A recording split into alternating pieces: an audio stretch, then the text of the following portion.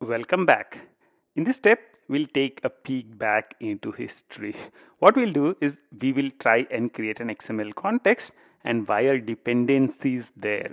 So instead of using annotations, we'll create an XML context, try and wire things there and see how it works out. Let's get started now. What I'll start with is I'll start creating a basic example for us. I would copy the JDBC connection and person DO in the scope examples.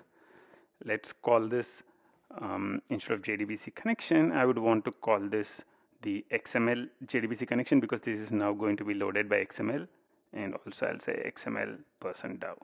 And let's also make the changes so that they use each other. I'll remove the annotations. I don't want to use annotations at all in this example. So I'll go to the person DAO, remove the add component, remove the add auto wired, and also we don't want to use the JDBC connection. We want to use the XML JDBC connection. So let's do that. XML JDBC connection, XML JDBC connection. Over here, XML JDBC connection.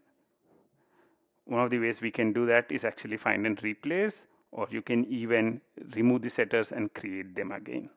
Either of them, any of those options would give you the same result. So all that we are doing is instead of JDBC connection, we are using XML JDBC connection. Okay, please go ahead and do that.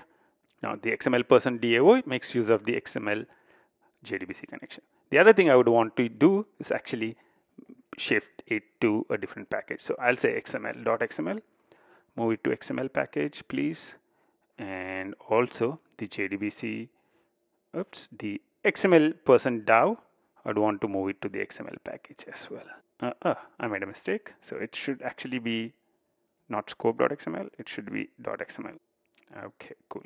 All that we did was created a very simple example, right? So we have a XML JDBC connection with a constructor as well as a XML person DAO, which has a dependency on XML JDBC connection and a getter and setter for that. That's basically this.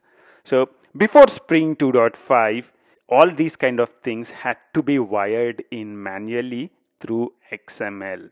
So how does an XML context for that look like? Let's do it right now. So Control N, you would need to create a new XML. So XML and XML file, I would call this application context.xml, application context.xml, and over here we have to specify the complete content of the XML.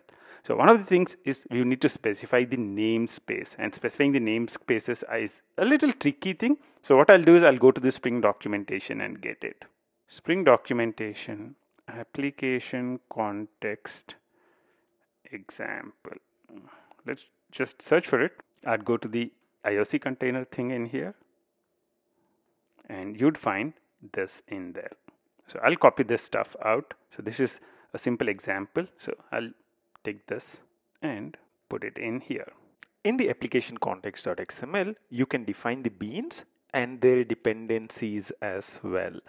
Two things which we created are XML JDBC connection and XML person DAO. So let's create a couple of beans for each one of them. So right click, copy qualified name. That would fetch us the class for the bean. So I'll put it in here. That's the XML JDBC connection.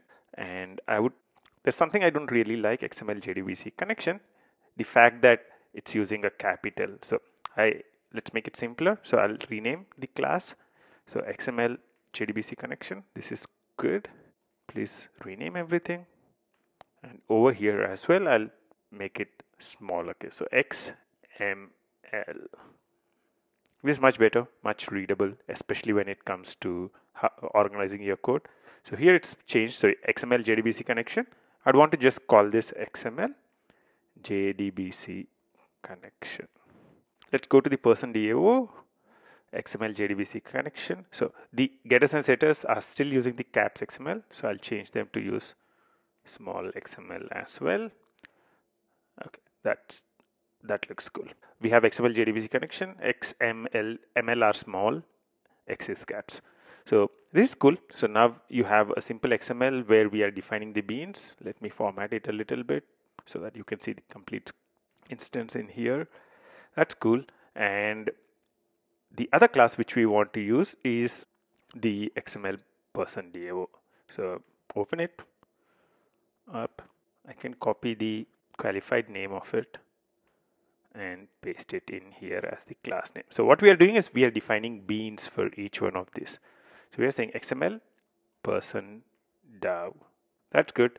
So we have XML person DAO with XML JDBC connection. Now I want to auto wire the XML JDBC connection into the XML person DAO. How do I do that? How can we auto wire a JDBC connection into a person DAO? That by using another tag. So you have a tag called property and you can set the name and the ref. The name we want to put in is XML JDBC connection, and to this I would want to wire in what? I would want to wire in the XML JDBC connection in here. So to the property called XML JDBC connection in the XML person DAO, I would want to auto wire in the bean here. So when I'm referring to a bean in here, I use something called ref. So ref is equal to the slash XML JDBC connection, and now I can put a slash here, and this is how I would have my beans organized. So that's cool. We have now defined a simple application context.xml. However, we would need to still create a simple application to be able to load this up. We will do that and more in the next step.